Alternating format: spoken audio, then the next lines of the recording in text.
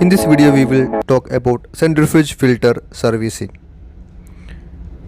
So these are the special tools required for centrifuge filter servicing, and we can just go through the manual of the disassembly of the centrifuge filter and the assembling of the centrifuge filter.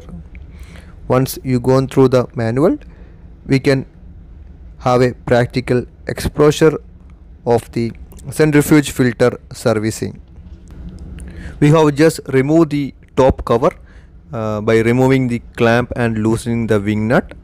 You can see the centrifuge filter now.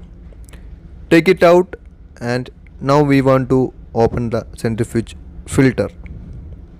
Now we are opening the nut, and this is how the centrifuge filter looks like.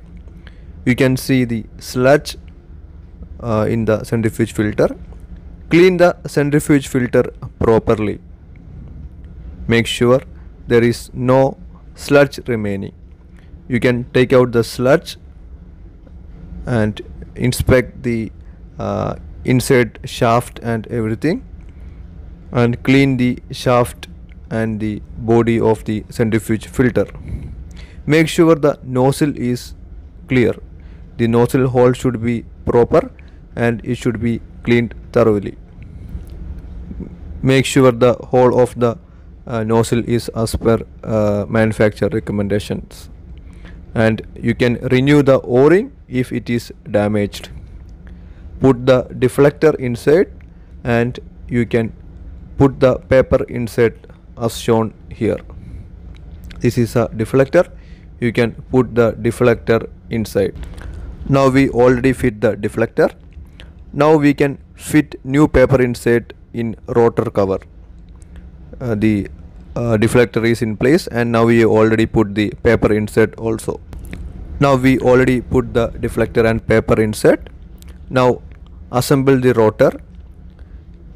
Matching the arrow marking is very important for the rotor. It is given for the dynamic balancing. Now tighten the rotor nut with the opening tool. Tighten it properly and make sure the markings are as per manufacturer recommendation. Once tightened, insert rotor in shaft and rotate by hand and check for free rotation. It should freely rotate inside the shaft as shown here, and the balancing mark also I have shown to you. And if you want to renew the cover O-ring, you can renew it. Now you can put the centrifuge filter cover on the shaft and tighten the wing nut first. The wing nut is on the top, and you can tighten it first. Then you can fit the clamp and tighten the wing nut. This is how the centrifuge filter servicing is done, and I hope this video is really helpful for you. We will be making more videos regarding the merchant navy and regarding the machinery maintenance. Thank you for watching our channel. Please do like, support and subscribe our channel. Thank you.